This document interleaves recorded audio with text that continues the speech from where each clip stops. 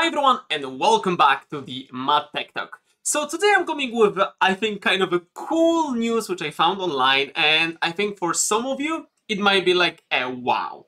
So some of you have heard about, or maybe you've played, the game called ROBLOX. So it's a game for kids, which it's kind of like a world with different characters, buildings. Like, it's pretty advanced game, and I see a lot of kids are playing that. You know, I can actually show you kind of like how this looks like when it comes to the gameplay. So yeah, it's very simple, very nice. But why am I telling you this? Because there is something which I never thought would happen. So this is extremely cool. So Ikea is opening a new store, and drumroll, on Roblox, and you could actually be paid to work there. So on their official website, we can see that launching June 24th, the co-worker game will allow players to experience working in IKEA virtual universe.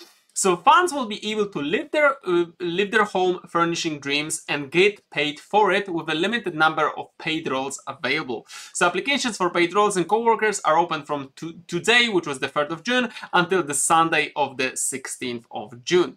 And you will actually gets paid for it. So there's an hourly rate which I actually saw that they're putting. Yeah, successful applicants will be paid 13.15 pounds, which is around $16, the IKEA hourly rate of pay for London co-workers. As a living wage foundation employer, our rate pay is aligned with foundation real living wage. So you will be, you know, either kind of helping with the showrooms and kind of probably advising some people within their showrooms, or as they said, serve the meatballs within that ROBLOX. And I think this is a very cool thing, because we're literally looking at the bridge of the virtual worlds and the kind of offline worlds, and people working in the online store. It's definitely a game changer. So well done, IKEA. I think it's a pretty cool thing. So the co-worker thing, I totally love it. Let me know what you guys think. How do you like that idea of IKEA allowing people to kind of being the first kind of mainstream gaming and the virtual store that will give people the chance to kind of, immerse themselves in the working world of the IKEA with obviously the limited number of paid applicants. So let me know what you think in the comments, and see you in the next video. Take care.